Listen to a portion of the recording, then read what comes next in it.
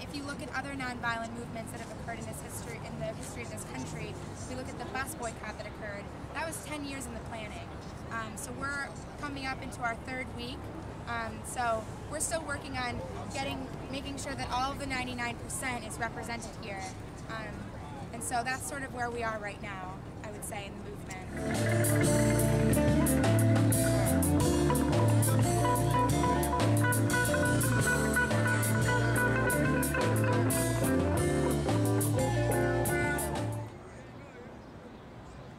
My friend Mike is launching his Why I Occupy booth, which is over here. If you get some time in between acts, I recommend going there and just let people know why you're here, what you think the solutions for things like this are. How do you think things can change? I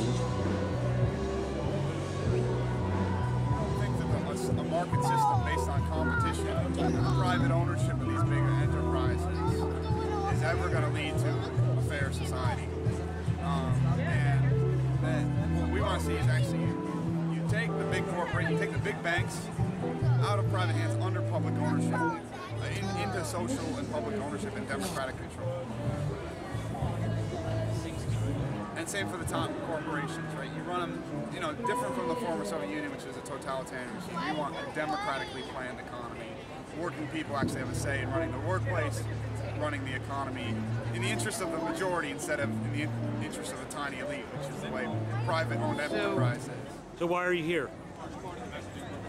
Because a lot of reasons.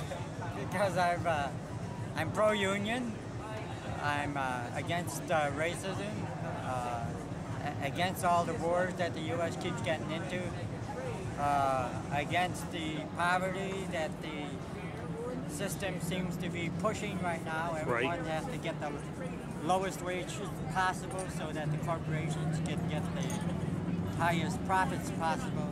I'm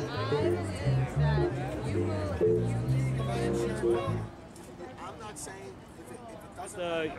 Are you outside of the Occupy or? No, my name is Thomas Francis. I am running for president in 2012.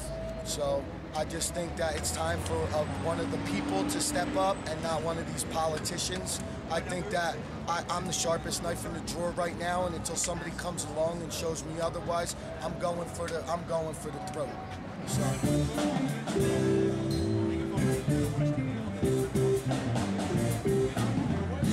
I guess our methodology has been to stay true to the idea of a leaderless, grassroots, organic movement. And we believe that our process is our message. And so it's really important to us to, even though it takes a really, really long time, we do everything by consensus. We allow everybody to be here and to represent their issue as long as they remain peaceful. So when you're talking about a movement that incorporates 99% of this population, that's a really large movement that is very multifaceted and has a lot of ideas and plans and goals and strategies. So it'll take us a really long time to get kind of maybe a coherent strategy to see economic and political change. But right now our strategy has just been our process. And our process is a peaceful assembly that's organic and leaderless.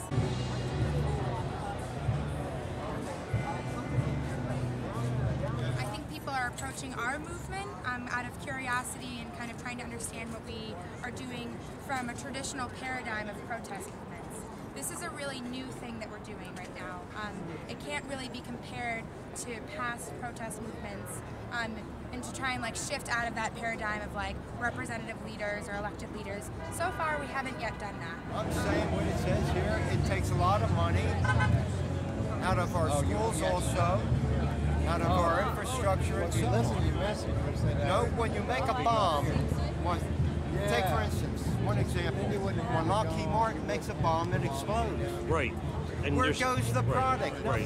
Nothing. Then they make another bomb, another Right. bomb, another bomb, and they're making money like this. They Right. don't give two damns about the people. In other words, if it was infrastructure or building or education, it would go towards something. Yeah, exploding other Yes. infrastructure, destroying it. Destroying people. Yeah, then we gotta rebuild.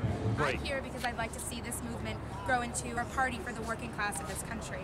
That's what I would like to see. And I think it's really important to adhere to the ideas of trust, comfort, respect, and peace, and allow things to develop in the same way that they have developed. My name is Bailey, and I volunteer at the information desk. It's a class system, working class versus the rich billionaires who are ruining, actually not just here, but the whole world. What, most of the people watching this, you think, are 99%ers?